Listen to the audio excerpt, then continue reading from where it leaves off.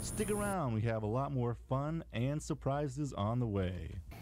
Hey everybody, welcome back. If you're new to my channel, I'm Ryan, this is Fuzzy Orange Makes, and today I'm going to be making a extension switch. You may ask, why would you need an extension switch? For my purpose, it's for cutting those overly large sheets of plywood or extra long boards, something that when you're starting off that cut, rather than turning on the saw and then backing away from it and then trying to finagle your piece into place and having the blade running, you can do all that, and then nearby you can set the switch to turn on.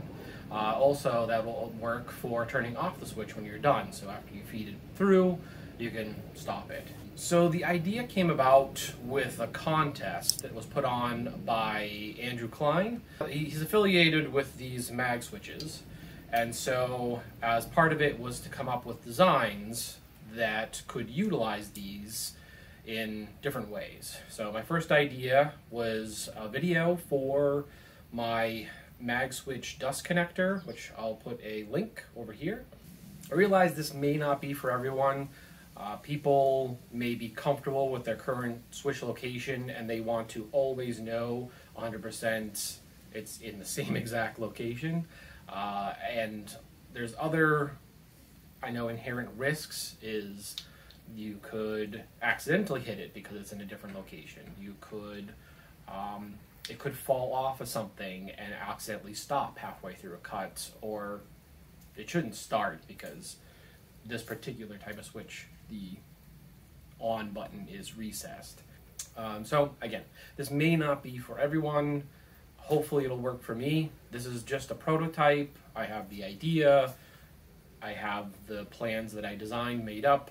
It's really just using scrap plywood and one of these. This is the MagJig 150, so it's rated to hold 150 pounds. That should keep it in place. So obviously for this to work, you need to have a metal surface to attach it to. So one location could be just on top of the table saw. If you have a cast iron table saw, that would only really work if you're doing a lot of repeated cuts and you need to start and stop it maybe periodically and it's just right there convenient. You could have it off to the side. Or you could attach it to another tool that may be in the vicinity behind or near where you are feeding through. So if you're feeding constantly or feeding a long piece and there might be a tool next to you, you could have that start and stop button there. Another idea is if you have a basement workshop and you have a metal support beam, you could attach it right next to you onto that. So it may not always work in every situation. So you can do that today. Use some scrap plywood and it should be pretty fast built.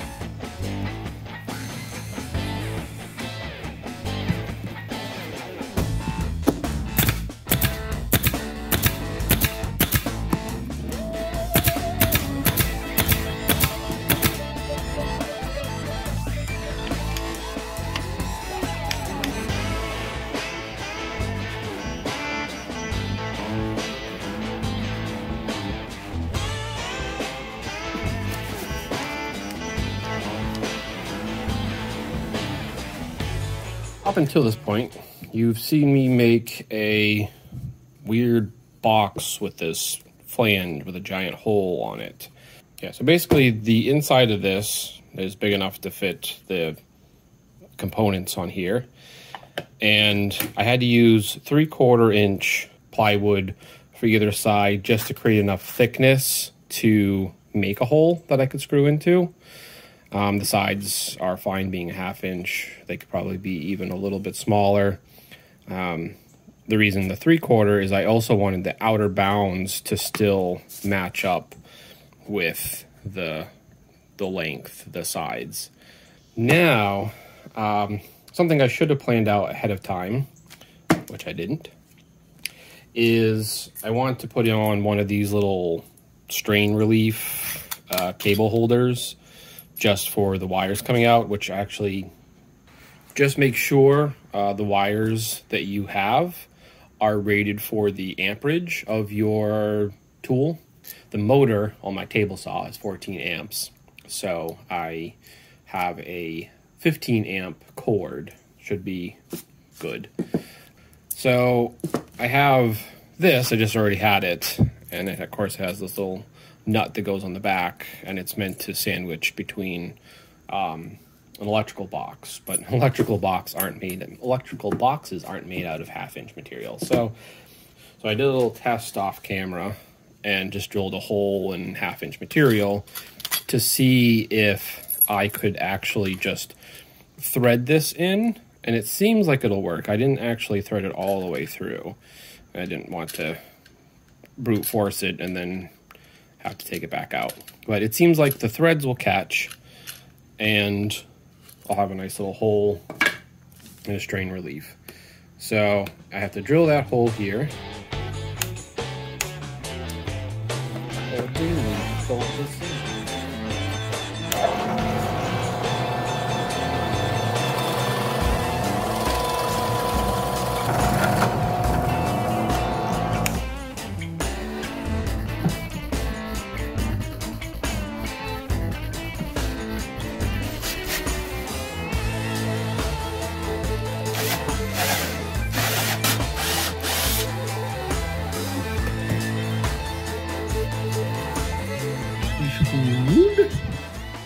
Yeah, just putting like a slight chamfer around the edge. This is the closest size. I didn't have a chamfer bit or a, yeah, what do you call it? Yeah, chamfer bit. I didn't have a chamfer bit that'd be big enough, and I just need to add like a little bit of a lip. Just enough for the first couple of threads to start catching. And we'll see if we can get this somewhat straight.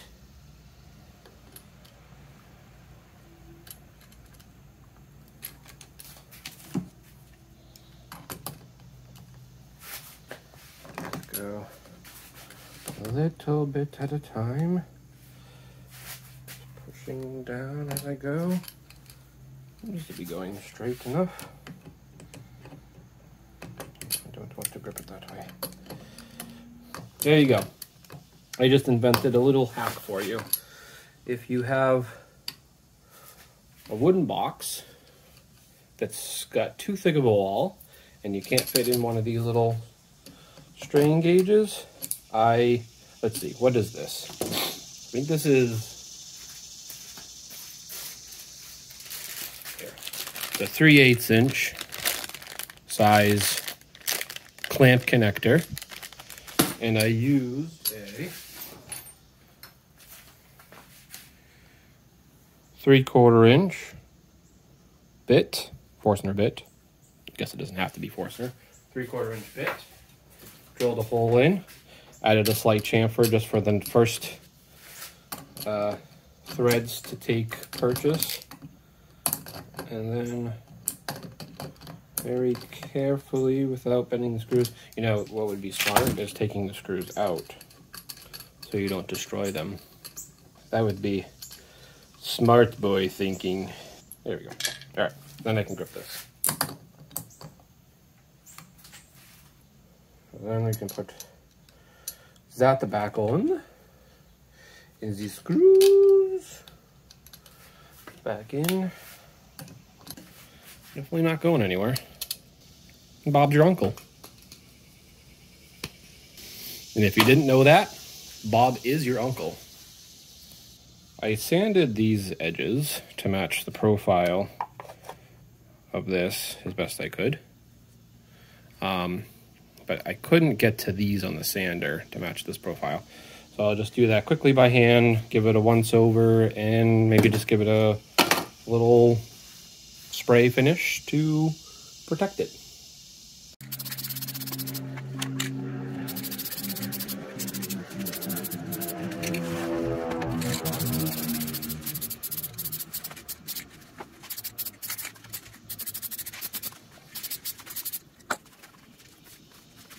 All right, so we're done. Have it all wired up. And as you can see, I have to have 2 wires. So one is coming from the table, well, one is the plug going to the wall that would normally go to the table saw. And then the other one is from the motor. So they're both going in here, and this is interrupting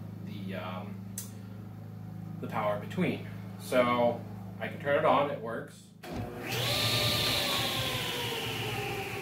Yeah, so it works.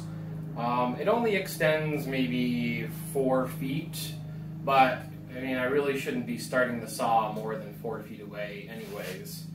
Most of the time it'll probably live attached to the metal frame underneath the saw anyways.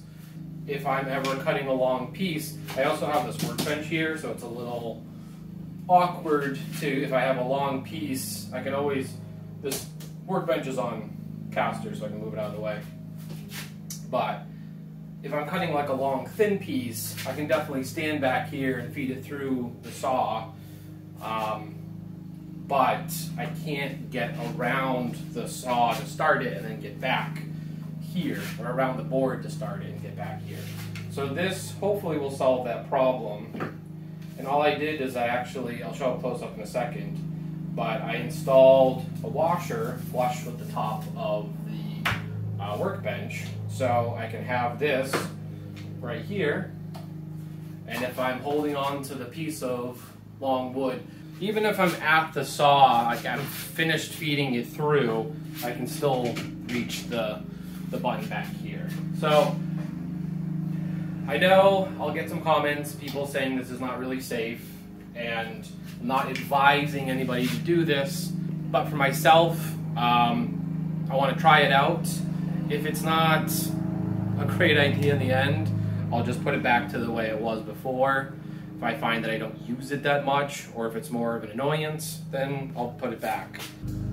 Yeah, so overall, I'm pretty happy with it, and maybe I'll do an update in the future as to how it's working for me. All right, well, thank you for watching, and be sure to subscribe for my next video, and like this video, and leave any comments you have below.